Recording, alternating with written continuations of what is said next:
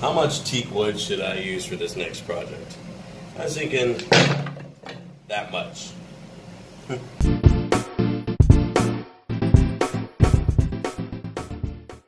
Hey guys, so today I'm going to be showing you how to take some scrap pieces of teak wood and some epoxy and show you how to be able to make this little beauty right here.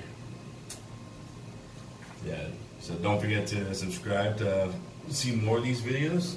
And without further ado,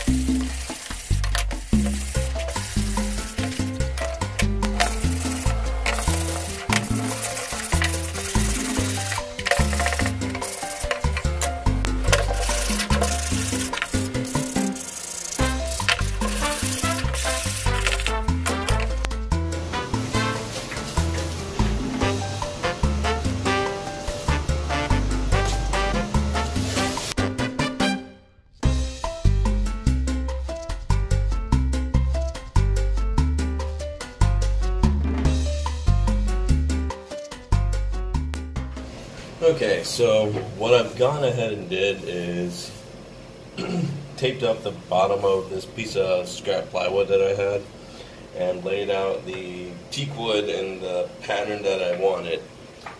I gave it a light pre-sanding, just 120 grit, just doing like all the straight sides, some of the curved angles, but not really much. Kind of for a piece like this, the more irregular the piece of wood is, the better it is for it, really. So now what I'm going to do is take some more masking tape and kind of lay it on the bottom here of the wood, and kind of just tape all these together to kind of keep the pattern. And then I'm going to flip it over, tape up the sides, and then fill it with my epoxy. There's many different ways that you can do this, and make a mold to be able to pour your epoxy and stuff like that. Like you can use corrugated plastic, you can use a piece of plywood, a couple pieces of wood that you tack together and cover with tape. You can do plexiglass, you can do acrylic, a lot of different things you can use. I'm just doing this for the sake of I have the materials, and it's I haven't tried it this way before, so I want to try it and see how it comes out this way.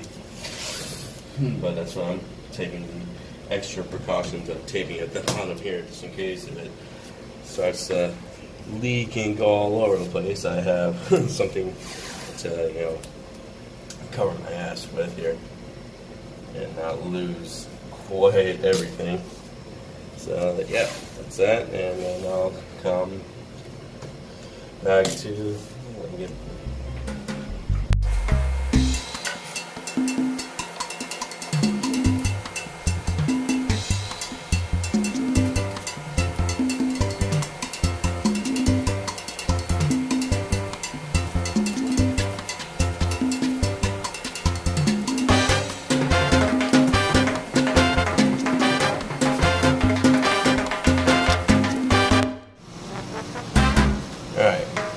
got my piece all taped up, and for this project I'm going to use this really cool Okinawa green pigment that I got from Eye Candy off Amazon.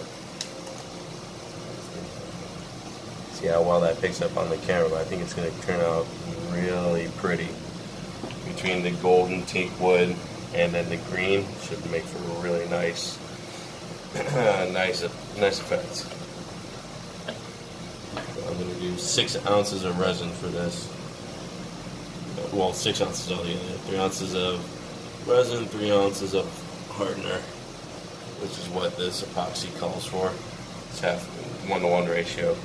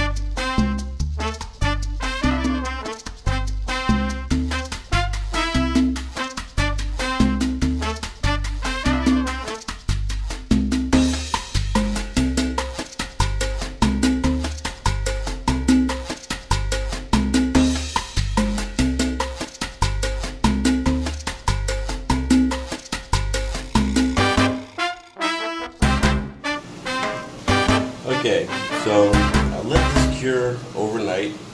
It's not tacky, it's fully set up. So now, like a little bit of the epoxy did leak through the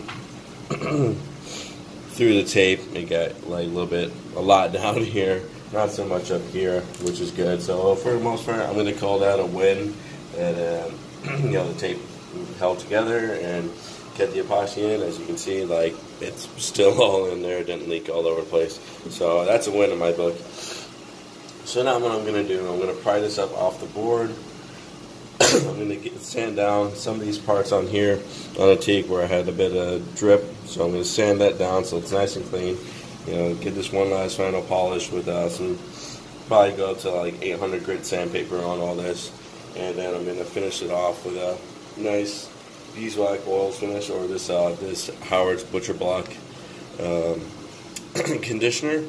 The only reason being is because, you know, teak wood always has natural oils in it that make it rot resistant, water resistant, pest resistant. So I'm just, this is not really just to finish it and make it weather resistant because it's already a very durable hardwood. This is just really more to like kind of help enforce that and help bring out a nice shine. And I think that the mineral oils and the beeswax in this conditioner help to do that really well.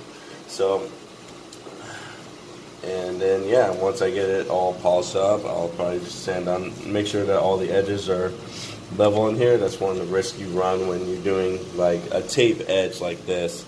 You know, some of them will bulge out like up here, it's a little bit bulgy, but like I said, the more regular the piece, the more unique it actually makes it, and to me, the more valuable it makes it too as a personal artistic piece.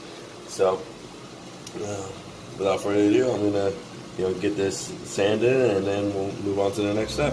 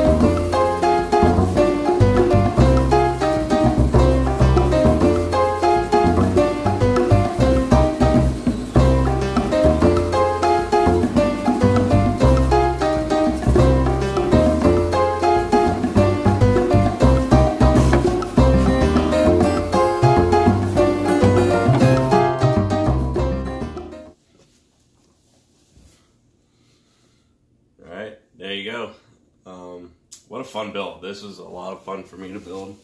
I think we're going to call this piece just green and gold.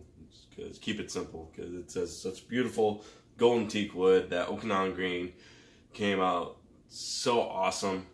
And I think I added just the right amount of pigment to this, because it's still a little translucent. So as you can see, put it up to the light shines through, and it gives it such a really beautiful effect. So, and I'll put some pictures at the end of the video here of it in the sunlight that I took. Came out really super awesome. So, thanks guys for watching. And it really means a lot when you guys do watch. You guys like the videos. You guys comment, even if they're bad comments. If you didn't like the video, please leave a comment. Leave something. Give me a chance to explain my opinion, or see what you would have liked me to do different or change. And again, if you had positive comments, you really liked it, please leave me a comment. I'd love to hear your guys' feedback, positive and negative. Also, a big shout out to my friend Michael Allen over at Plotsvoice. Really cool guy, does some awesome music, some great original pieces. He does some cool cover pieces too. His cover of Bob Seger's Turn the Page was awesome, just to die for. So go check him out. I'll leave a link to his channel in the description, and also I'll leave something at the end here. I met him on a Facebook group, of YouTube creators, and I just think it's so important for, especially smaller YouTube creators like myself and like Michael, to, really support each other and help everyone grow. And he's just been a really cool guy. He helped me to do the intro for the opening of this video.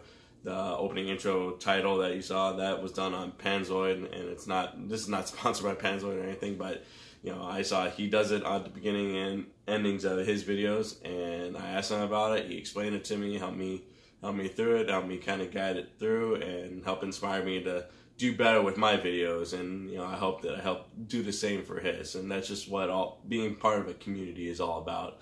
So a really cool guy. Please go check him out. He actually asked if I could do another Will It Burn video, so I'm going to do another one of those next for him and feature one of his songs in there, so be on the lookout for that. After that, I also tried my hand at making a solid teak wood ring. This is the first attempt. I don't know if you guys can see that very well, but I think it came out pretty good, and hopefully the next attempt will come out better, because this one doesn't fit quite that well, a little bit big, and now I got it stuck.